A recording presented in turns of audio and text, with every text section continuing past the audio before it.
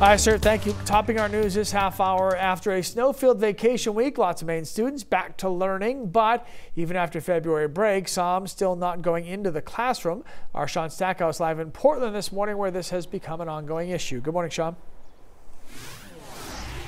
Yeah, Lee, good morning. Well, students in grades 10 through 12 here at Portland High School, as well as at Deering High School, have been out of the classroom learning remotely for more than 11 months now. However, there is a growing push to get more students back into the classroom, at least for a slightly increased amount of time each week. Now, at its meeting tonight, the Portland Board of Education, along with Superintendent Javier Botana, are expected to break down a plan for returning to school. According to a memo from the superintendent, that plan is slated to include in-person learning 2 hours, 2 times a week in the afternoons.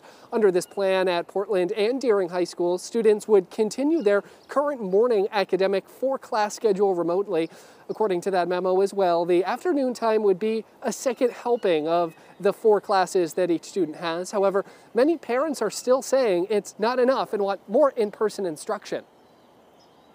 All we want is hybrid. That's all we're asking for. We want a hybrid just like everybody else. And to be quite honest, at this point, we don't really care how it's done. We want the teachers there, but if the teachers cannot be there because of an accommodation, they can teach remote as long as the kids are in school. It's really affecting them emotionally.